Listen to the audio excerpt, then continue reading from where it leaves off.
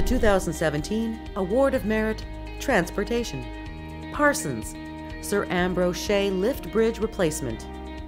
The Newfoundland and Labrador Department of Transportation and Works retained Parsons to design a replacement bridge for the 50-year-old Sir Ambrose Shea Vertical Lift Bridge. The project's objective was to create a bridge that accommodates both vehicular and boat traffic and minimize restrictions to navigation, which can negatively affect local commercial fishery activities.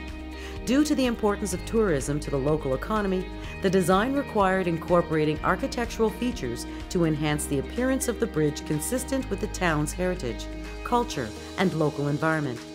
Similar in functional design to the existing bridge, the new vertical lift bridge has 3 spans with a 33-meter lift span as the center span, flanked by 32-meter approach spans. The horizontal alignment of the new bridge is parallel to the existing bridge alignment, but offset by 22 meters to the east. An offset roadway alignment allowed the new bridge construction without affecting vehicular traffic. The bridge will continue to be a vital link between the amalgamated communities of Placentia, Jersey Side, Dunnville, and Freshwater.